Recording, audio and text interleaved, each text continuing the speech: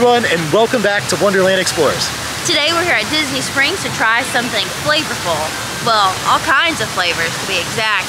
The Salt and Straw, a fun new ice cream place right here at Disney Springs, and you don't have to ask us twice to come and try it out. Yeah, and you don't have to go to the West Coast to try it out anymore either. So Salt and Straw started in Portland, Oregon. They specialize in like really kind of fun, localized flavors. Yeah. They try to like farm sustainably. So it seems like a pretty conscious brand that has really good things to try out. And again, why would we not want to eat ice cream? I know all of you like it too. Yeah, and it's slowly growing throughout our nation. So we're glad that we're one of those stops. Yeah, so come along with us as we explore.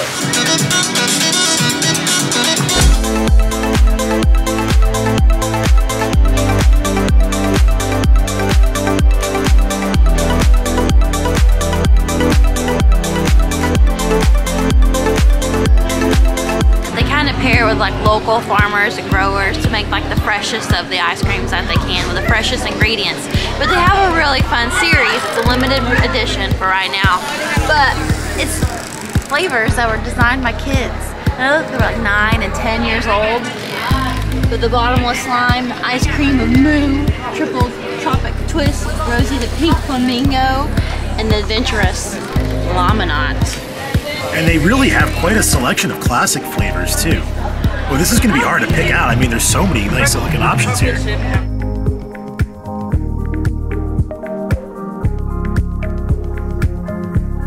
So if you're wondering, Salt and Straw is located here on the west side of Disney Springs. It's in between the Sosa Cigar Shop and the AMC theaters.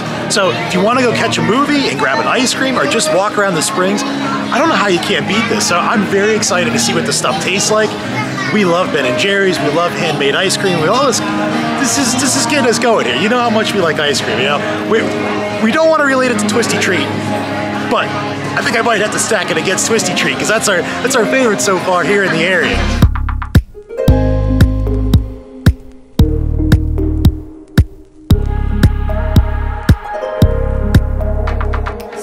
They also have a lot of cool merchandise you can buy. They have a cooling bag in case you want to take a pint with you to go.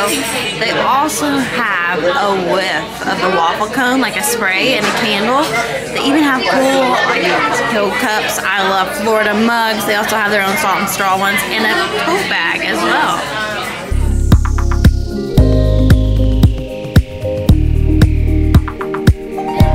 Helpful hint. If you didn't want to stand in line and you already know what flavors you love, you can actually just come right up, grab your pint, and get it to go.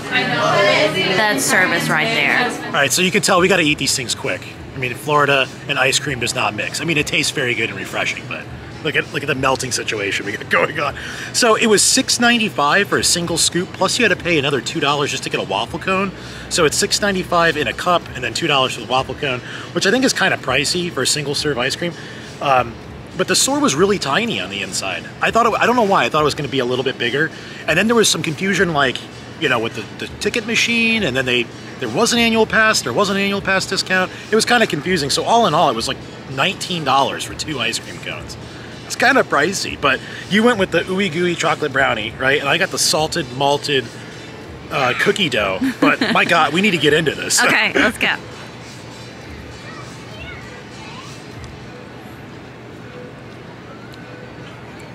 Okay. So you definitely get a salted chocolate chip cookie dough flavor out of that. It's very good. I can't say it's anything that's like crazy to write home about.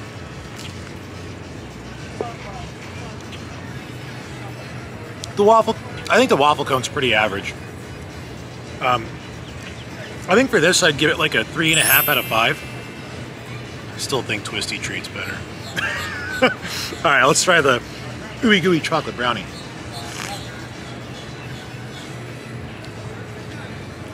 Oh, that's very good. I think I like this a little bit better. I'd probably like mix the two. I think you can do like mixed scoops. That's what they were saying in the shop.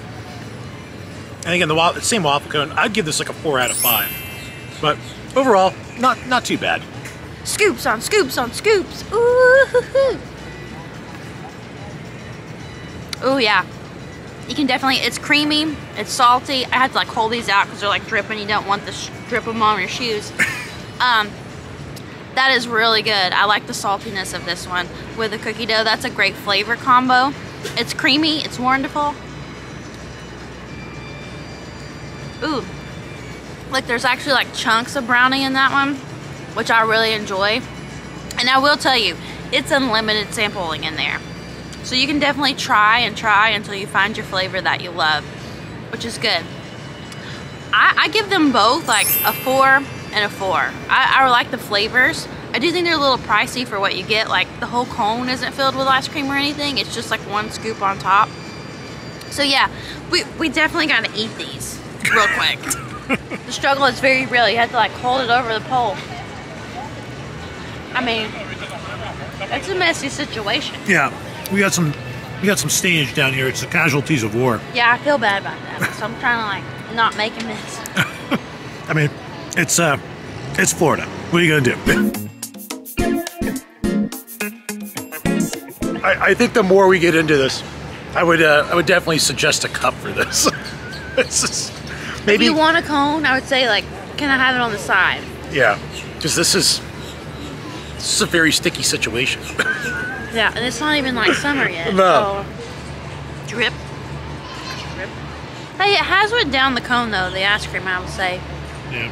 Like, I didn't think it would be that amount, but it's gone down well with it.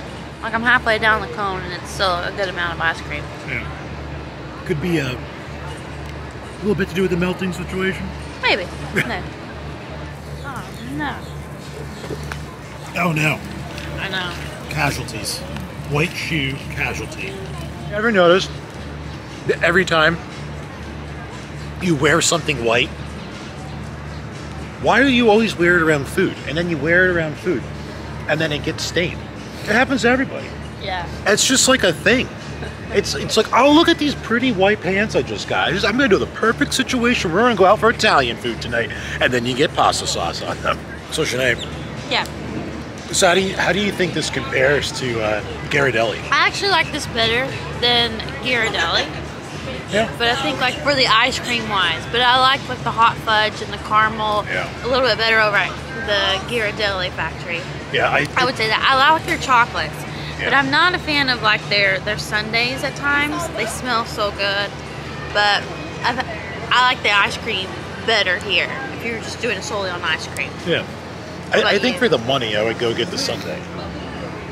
Just personally, if you're gonna get an ice cream treat, I just think it's a better buy. Yeah, because I want to say like it's about that much for 2 sundaes over there. Yeah. Yeah. Look at that. And I will show the continuous casualties of the chocolate cone. It's everywhere. All right, Sinead, so we've just finished eating our salt and straw ice cream cones. Lots of drippage. Lots of feelings, lots of thoughts. So, what'd you think? I like the ice cream. I thought it was really good. I kind of understand like maybe why it might be a little bit more expensive, just because they try to use like all natural things within their ice cream and keep it healthy, and there is vegan options as well. But I also understand too that's a little pricey for 2 ice cream cones. Yeah. So I don't know. It's like a balancing act. It's what you want, but I think it is good. It is good ice cream. It does have a lot of flavor, or the chocolate brownie one did anyway. Yeah, yeah. I liked mine, but I'm just going to be brutally honest. I think $20 for 2 ice cream cones is very expensive. And if you come here with a family of like 4 or 5, that's crazy. Especially like if you just had dinner. So I kind of see why it's that much, but at the same time too, like I didn't think it was that, personally, I didn't think it was that phenomenal to be like, this is a $10 ice cream cone. So that was just me. I think if you want to spend $10, I would go get a sundae at Ghirardelli's. That's just my opinion. Or you can spend $6 and get a cookie over at Gideon's. Or I'll even one up that. You go to Hot Cookie Hour at Gideon's with the ice cream and the cookie, and I think it comes in at like $8. Or you have every place. Or, right? You can go on forever. That's the hard part. Which treats do you choose when you come?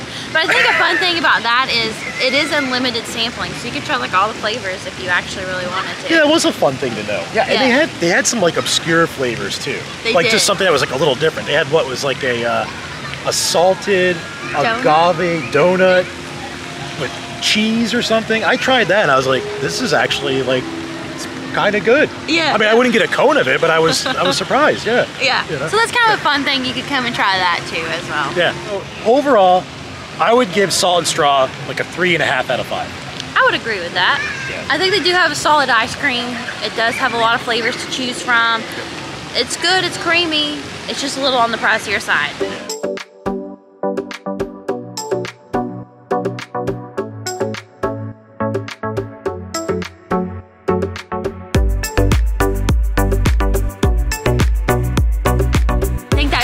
For another beautiful afternoon here at Disney Springs.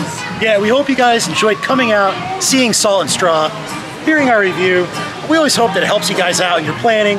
Always try it for yourself though. It's true, I would agree. Yeah, if you guys liked the video, make sure you hit the like and subscribe button. And as always, until next time, friends. Bye. Bye.